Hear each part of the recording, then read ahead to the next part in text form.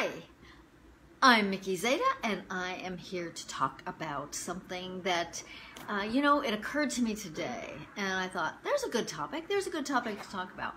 What happened is, I'm in Florida, and I flew down on Saturday, and I spoke on Sunday. I was part of a panel at a women's expo in Ocala. It was fabulous. If you were there, I'm sure you took away all kinds of things. I think lives were actually changed at that event. It was terrific.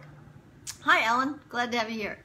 So here I am in Florida. I'm pretty much taking a play week, I'm calling it. I'm doing a lot of work and things that I have to do, things that I'm programmed to do, like this live video.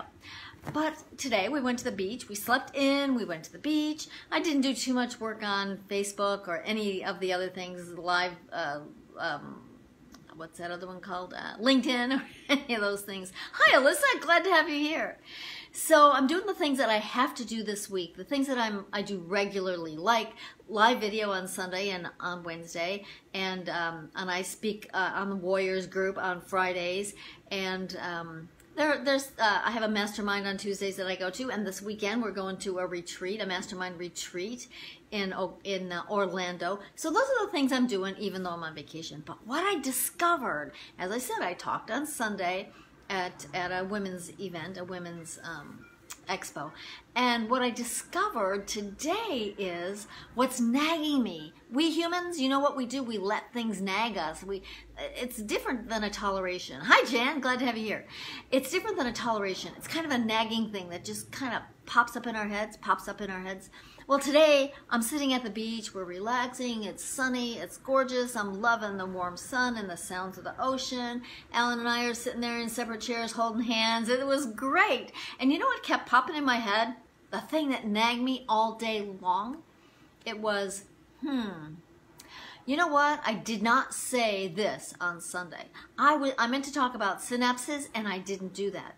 And I meant to review a couple of other personal experiences, personal lessons, and I didn't do that.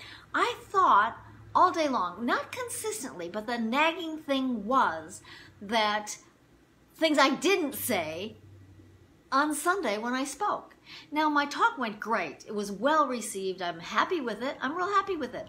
But my brain knows what I was going to say, what I planned to say. What I know in my heart and in my life is I said the things that were supposed to be said, and the audience responded extremely well. They paid attention. There were a couple of tears. There was a lot of head nodding. It was good. It was really good. So why am I doing that to myself? And that is human. That is human, and that's what we do. We let things nag at us. A toleration is a different thing, because nagging normally, there's nothing normal about nagging. Generally, nagging is things that we did and we can't change them. Like on Sunday. Yeah, stop that negative self-chatter. Jan's right. Stop that negative self-chatter. And that's what I would tell any clients. Don't do that. Let it go. Let it go. You can't change it. And that's the part. That's the part about nagging. It's always things that we can't change. It's things that happened in the past, and we replay it. And as Jan said, we allow that negative self-talk to hop in there. I know that my talk on Sunday was well received. It was good. It was fun. It was great. But my mind is saying, yeah, but you didn't say this. Yeah, but you didn't say that. Yeah, but you forgot this part. And why do we do that? Why do we allow that nagging? So I'm going to suggest exactly what Jen said. Stop that negative self-talk. The monkey chatter that goes on in our heads. Don't nag yourself. You wouldn't nag your spouse. You wouldn't nag your friend. You wouldn't nag your anybody, your coworker. You don't do that, but we do it to ourselves. So when you find yourself nagging at yourself, just take a moment and stop and remember that the past was 2 seconds ago. The past was when I started this video. There's nothing I can do. Yeah, I could edit the video, but what I've said, and what I've done, and it's over. So then I deal with it. Then I get to deal with it, and that's the fun part of life.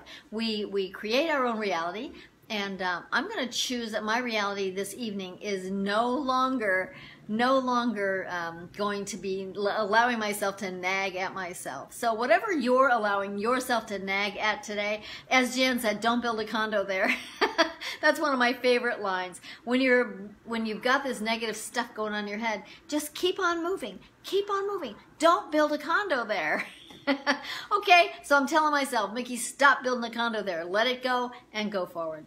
So whatever's that letting you, whatever you're allowing yourself to nag yourself about today, let it go. Don't build a condo there. Take that advice. Do what I'm choosing to do now, and just let it go. Just let it go. Know that you did the best that you could at whatever it was, and next time might be different. Next time might be considered better, but we always do the best that we can. So stop nagging. Stop nagging. I'm telling myself, you teach what you need to learn. That's my lesson for today. I'm Mickey Zeta. I'm so glad to have you here with me tonight. It's Wednesday night, Live with Mickey. I'm here every Wednesday and every Sunday at 7:30 Eastern Time, so hope you'll come back. My website is survivingabusenetwork.com, survivingabusenetwork.com, and you can watch live videos, listen to podcasts, read blog posts. There's a lot of support there for anybody going through surviving abuse, whether you're living in abuse or you're have already left or you're planning on leaving. Pretty much my niche is women who have left abuse, but I'm attracting a lot of women who haven't left yet or who have recently left and are younger. Normally I work with older women, but I'm attracting a lot of young women, so that's great. That makes me feel good. All right. Also, I have a Patreon page, patreon.com/Surviving Abuse Network. So if you enjoy the videos, if you want to support the podcast, if this is something you get value from, I would really appreciate you becoming a patron of Surviving Abuse Network on Patreon. I appreciate that too. So go to my website, survivingabusenetwork.com. Check it out. I think you'll enjoy it. The podcast is pretty much stories, a lot of stories from different women telling their own experiences living in domestic abuse and getting out, creating wonderful lives afterward. There is hope. There is good stuff on the other side of living in abuse. So all we have to do is go for it. Do the work, create the life that we want to live, create our authentic life.